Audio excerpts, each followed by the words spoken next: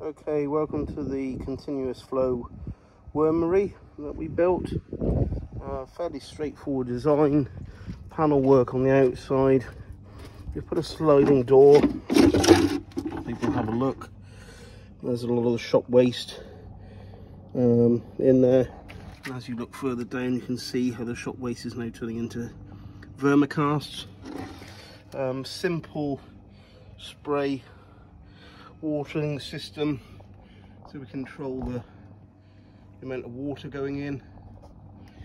And then for harvesting, we've got a pulley on this end. We've got an old sheep footbath underneath. And if you look right underneath, you can see we've got bolts, and those bolts are on a slider in rails.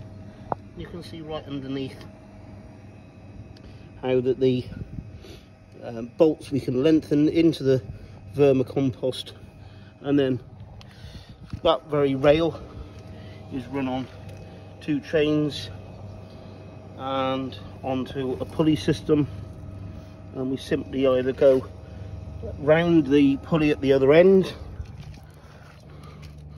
and pull it one way, or we change it and pull it like we have there, and then that drops in and we bag up the very casts and sell them.